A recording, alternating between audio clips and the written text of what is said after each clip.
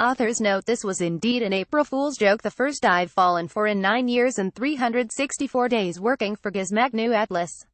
We take some solace in the fact that there's nothing remotely funny about it. It's eminently plausible and indeed not a bad idea, and it sounds like something BMW would do well. So, good joke BMW Motorrad.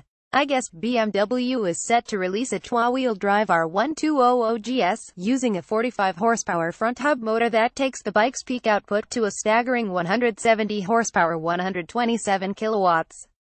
And in true BMW fashion, the company has been pretty clever about it, too.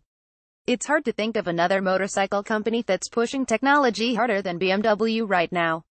Take a look at the K1600 GT we rode a few weeks ago. From active suspension to self-leveling headlights that look around the corners, BMWs now rock technology you just don't see elsewhere yet, as well as being early with a heap of gadgetry that you now see all over the place. I couldn't find a kitchen sink on the GT, but then I didn't check the right-hand pannier.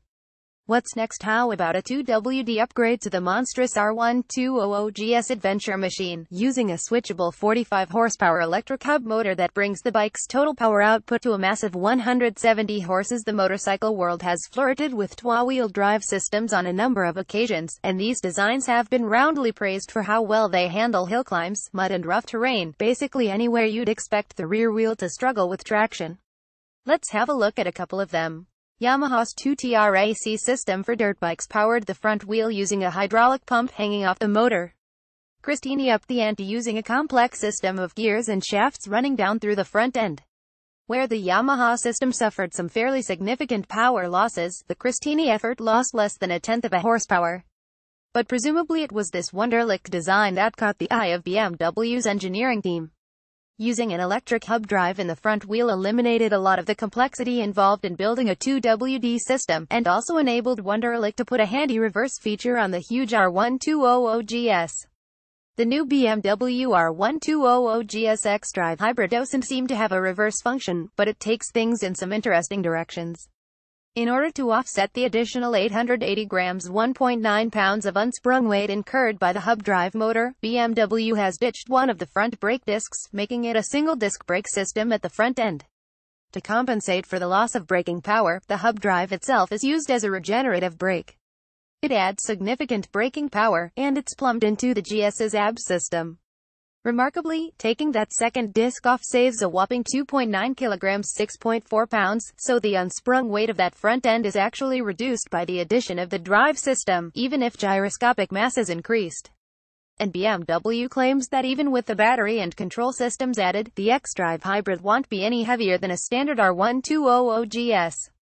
The hub motor is also built into the traction control system. 45 horsepower is more than enough to get you into trouble on a loose surface. The system won't let it accelerate past the point of slip.